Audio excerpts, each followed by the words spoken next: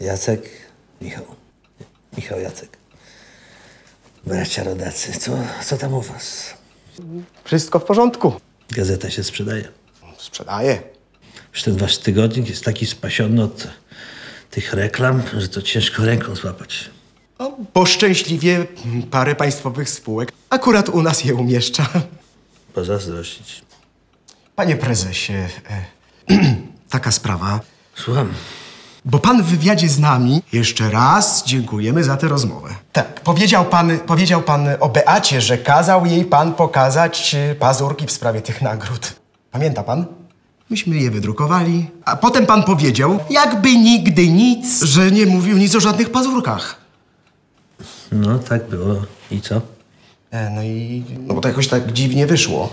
Bo wyszło właściwie my z bratem wyszliśmy na...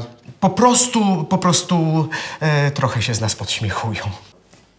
Nic dziwnego, przecież to komedia w czystej postaci. Może warto byłoby coś napisać. Może zechciałby pan wyjaśnić to naszym czytelnikom. Zresztą się w głowie zakręciło. Jacek, Michał, Jacek. Już wyjaśniam. Chcecie mieć te reklamy cały czas? No tak, tak. Wyjaśnione. Dziękuję za rozmowę.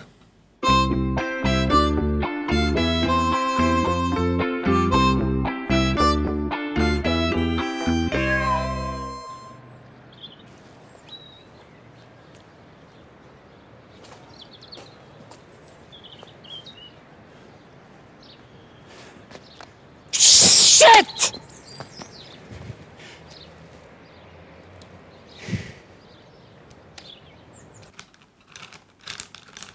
Jak to się dzieje, że są te niebieskie? Nagle ich nie ma. No już. Dzień dobry, caryca Katarzyna, można? Marek, chodź. Mam kawał na początek. Wita się dwóch facetów. Dzień dobry, Jan Dupa. Dzień dobry, Jerzy Kozłowski. Kozioł! Głupie. Śmieszne. Cały Marek. No, ale pożartowaliśmy. Powiedz mi teraz z tą komisją Amber Gold. Jak to wygląda? Macie coś na Donalda? Bo słyszałem, że on tu się do mnie wybiera. Przecież tam mnie już nie ma. Jak cię nie ma? Jak już wszystko przeczytałem, nauczyłem się, to przesunąłeś mnie do rządu, żebym kapował, co tam się dzieje u Mateusza. A do komisji wzięli nowego. I ten teraz czyta od nowa. Głupiego robota. Ty już tam nie mędrkuj. Właśnie bardzo dobrze, niech się to wałkuje najdłużej jak się da. A powiedz mi, te partyjne doły to jak oni tam źli są, że im pozmniejszałem te pensje? Źli. Bardzo? Trochę. Jak trochę? Bardzo.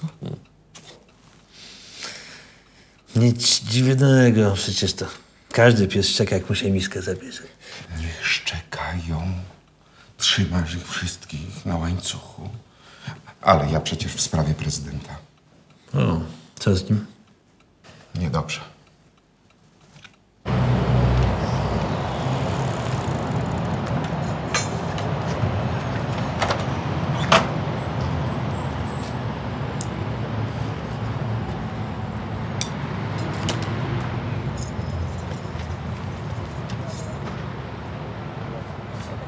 Zanim przystąpimy do złożenia przysięgi małżeńskiej, jako prezydent Słupska, chciałbym was namówić, żebyście stąd nie wyjeżdżali. Miasto wychodzi z długów, bezrobocie spadło, mamy najczystsze powietrze w Polsce. Nic, tylko oddychać i się rozmnażać. A ja się niestety nie rozmnożę, choć chciałbym. Przydałbym się i tu w Słupsku, i tam w Warszawie. No, nie rozdwoję się. Panie Robercie, kochany, można na chwilkę? Pan Bronisław tutaj w Słupsku? Panie Robercie, wielka prośba. Niech pan kandyduje na prezydenta kraju. Pan jest taki żwawy, ja to byłem ospały. Niech mnie pan pomści. No co pan? Wie pan, ja patrzeć nie mogę na tego fircyka w zalotach. Ja rozumiem, że można przegrać, ale nie z kimś takim. No, wie pan, to jest tak, jakby Barcelona przegrała z Batę Borysow. No przecież wstyd. Czy pan wie, że ja spać przez to nie mogę? Ja chodzę po tej ruskiej budzie jak struty. No ale dlaczego ja? Wróci Donald, on będzie startował. Nie. To lepiej, żeby pan. Nic ich bardziej nie upokorzy, jak przegrana z gejem.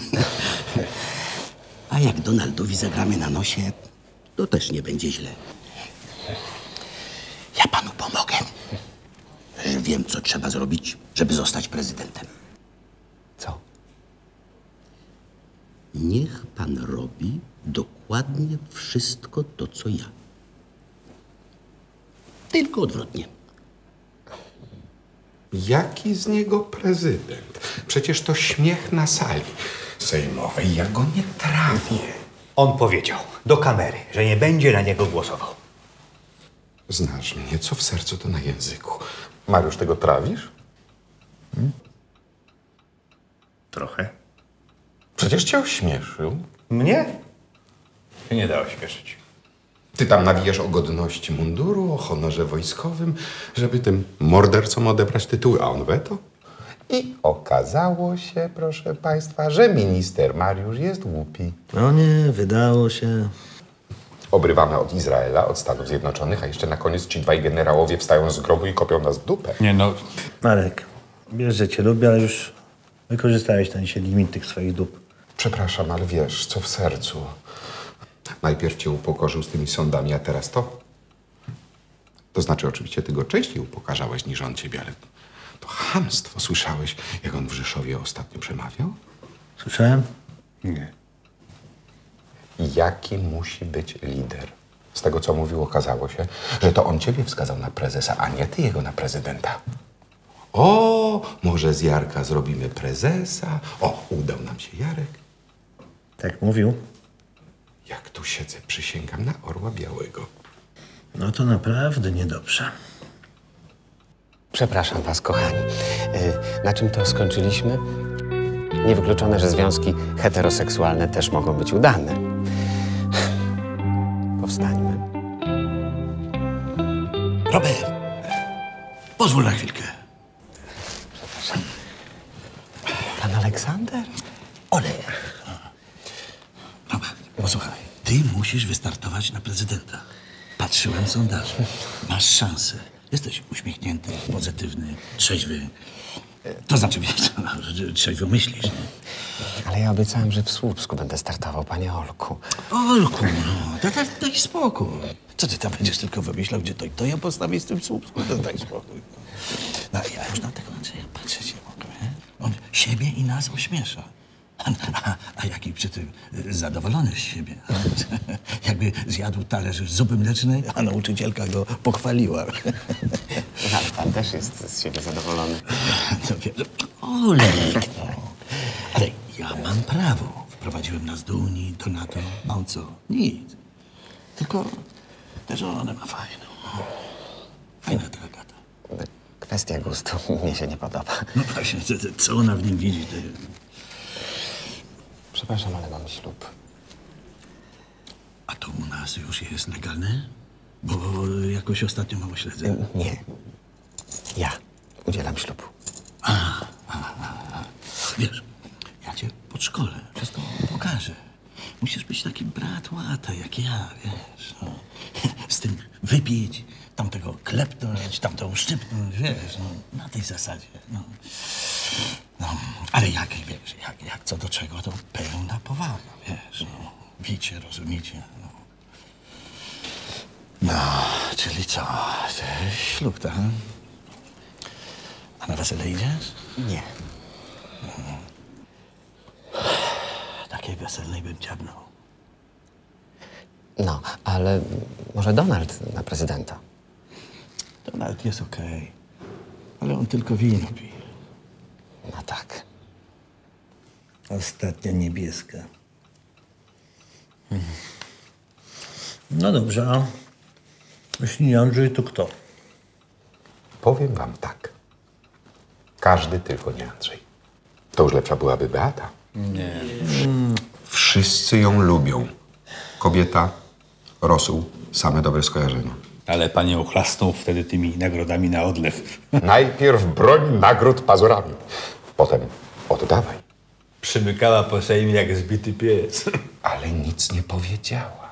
Pan to łamie kręgosłup jak zapałeczki. A z tymi braćmi jak to zrobiłeś? Wszyscy się z nich śmiali, nawet koledzy w gazecie. A byli tutaj dzisiaj. Byli tutaj.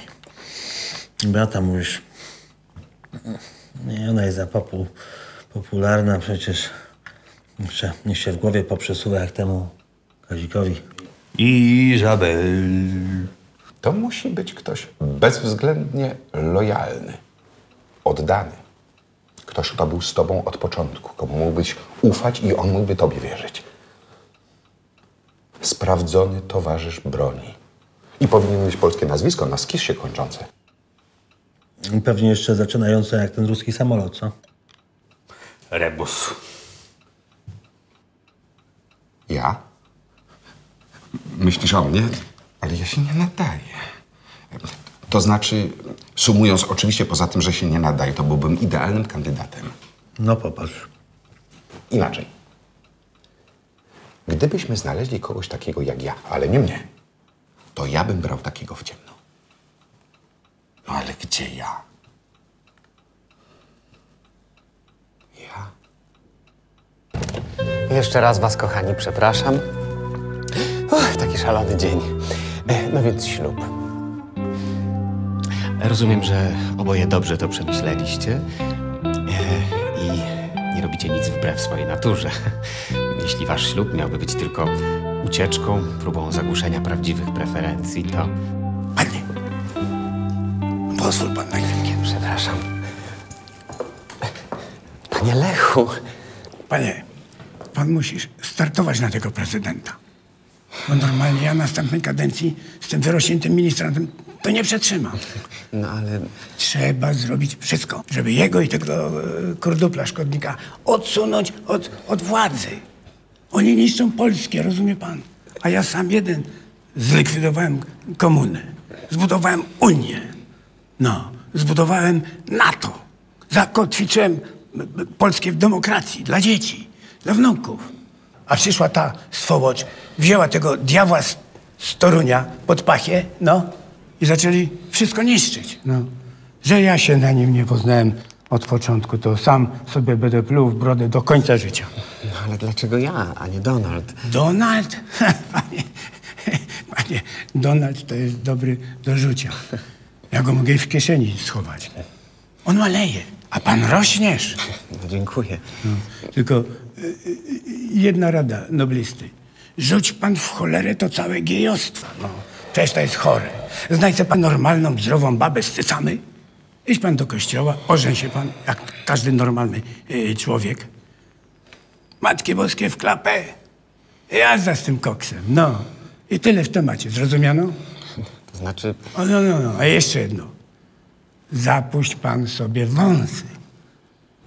Będziesz pan dostojnie wyglądał. No, tak jak ja. No pomyślę. To kończąc temat, na razie zostaje Andrzej, a potem zobaczymy. Najgorzej, jak dojedzie Donald, pogoni tego naszego Andrzejka i się skończy. Babce sranie. Przepraszam, co w sercu? Co ty masz w tym sercu za jakiś przedziwny magazyn? A jak wystawią Roberta? Jakiego Roberta? Tego ze Słupska. Ja. A gdzie jest narzeczony? Jak pana nie było, to zaczęliśmy rozmawiać o polityce i o tym pomniku, co ma łączyć. I ja powiedziałam, że ten pomnik, ten, co ma łączyć, to on jest brzydki. I on powiedział, że jak ja mówię, że pomnik jest brzydki, to jestem głupia i brzydka. I poszedł. Panie prezydencie! A może pan by mnie chciał? Ale jak myślicie, no, będzie coś z niego? Musi być. bo z tym Adrianem to mnie zaraz szlak trafi. Jeszcze przez chwilę myślałem, że to mężczyzna jest, częściowo. Ale to nieszczęście dla Polski. Chociaż ładnie się zachował, że tytułów generałom nie odebrał. No. Za to szacunek. Ale wiecie, jest jeszcze szansa, że Andrzejka sami swoi uwalą. Przecież to samobójcy. Ja mógłbym kandydować na prezydenta. Ja byłbym najlepszym prezydentem. Ty już byłeś. No, Lechu. Lechu. Dychnij. Chodźcie na kierowcę. Ja stawiam. No poczekajcie chwilę, bo z tymi chodekami to ja nie dam rady, no. Po co czekać tydzień? Już dzisiaj zobacz nowy odcinek Ucha Prezesa. Wejdź na showmax.com.